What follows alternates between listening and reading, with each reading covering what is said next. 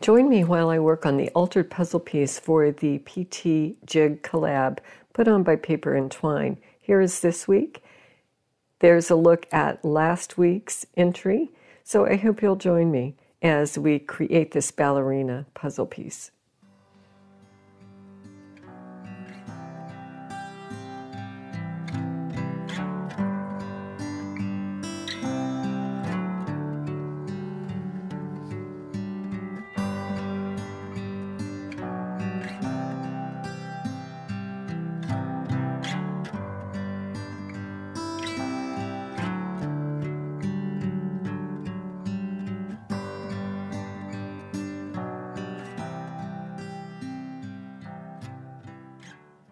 Here's my note from Ashley from Paper and Twine. She is the one that is putting on this puzzle collab. I have this second piece. I need to work with these colors. So I've chosen this piece of sheet music, and I'm going to create just a little paper weaving. So I'm starting 1 inch down from the top and just cutting a slit about a 1/2 inch. Then I'm going to cut 1/2 inch strips of music sheet and weave it in and out.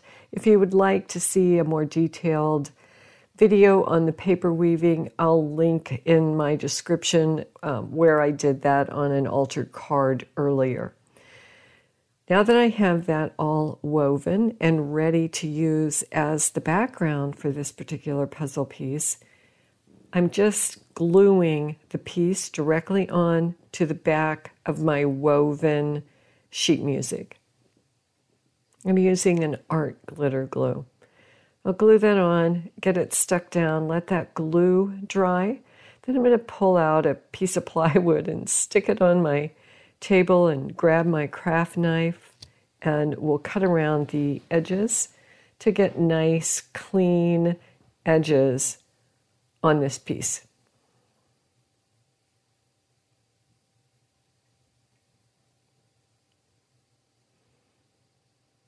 And I found that this was the best way. I could have gone around with scissors, kind of fussy cut the puzzle piece out, but I just found that this was a little faster, a little easier, and that paper came away from the edges quite clean. So now I have that all cleaned up and ready to use as my substrate. But it is a bunch of pieces of paper that are glued onto this puzzle piece, and I want to make sure they're firmly adhered.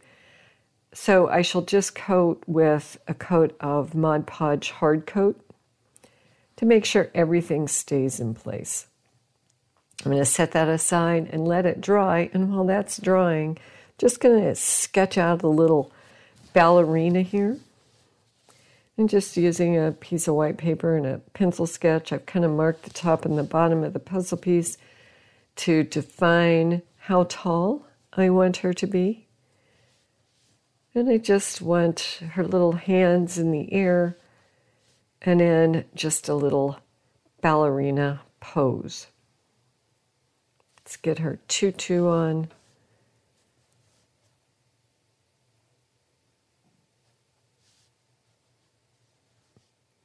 And I use my cell phone to keep myself in frame while I'm working, and it keeps going off on me. That's what you see me poking up there at the top. So there, I think we have, a pretty good little outline here. So we'll just place that over some black cardstock and fussy cut out our little ballerina. And I didn't tack this down, I'm just hand holding it.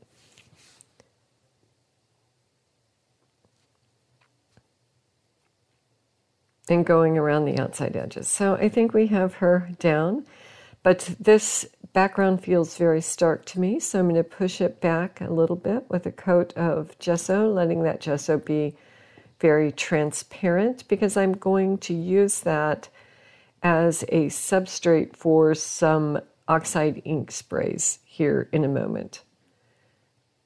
Let that dry, and once that is dry, I have a stencil of a flower that I shall stencil on to the front of this puzzle piece with acrylic paint. So I just have a titanium white acrylic paint.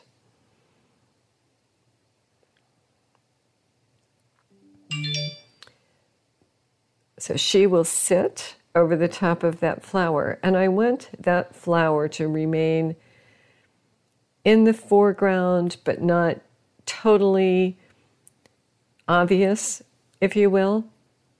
And I want it to resist the oxide ink sprays. So I'm putting some embossing powder over the top of this acrylic paint while it's still damp.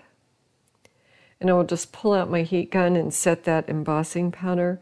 And then when I spray with the oxide sprays, that embossing powder will resist that ink, and I'll have my background muted, but my flower will still stand out. And you can see here I had sprayed it with these 3 colors of blue. There's 3 blues here. I think it's a mermaid lagoon, and I'm not exactly sure. I'll link it. I'll put it in the description, the 3 colors that I used. But that, I'm happier with the background that way. And now I think I'm ready to glue down my ballerina. So she'll just sit in front of that flower, and I have stapled scrunched together a piece of cheesecloth and stapled it to create her tutu. So I shall glue that into place. And it looks like we have one side that's a little too long, so we'll trim that off.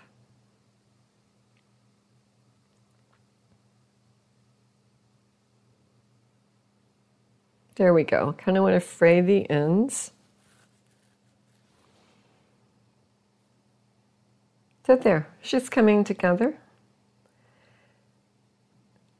Now I have that eyelash trim, and I just pulled threads from that eyelash trim and laid it down on top of that cheesecloth, and I'm going to hold that all together with this button. And I have this nickel colored button that I'm going to glue right there at her waistline.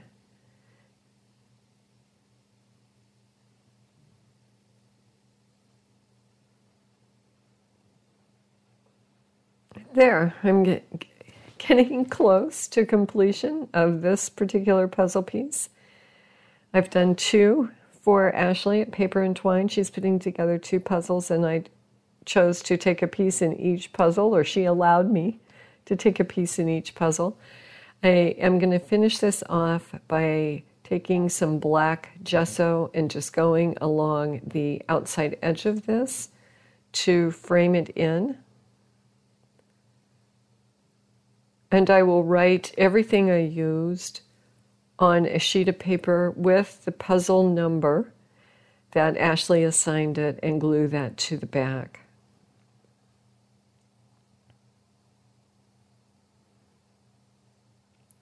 This is a charcoal pencil, just a Stabilo all pencil. And I'm going around her arms and legs and giving her just a little bit of shadow, and that completes my second puzzle piece for the PT Jig Collab. Hop over to Paper and Twine.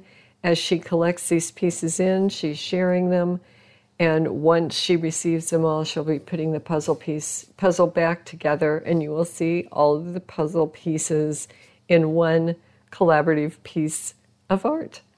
So thank you very much for joining me. Go ahead and hit that subscribe, if you will. The likes obviously help me, and I love to hear your comments. Bye for now.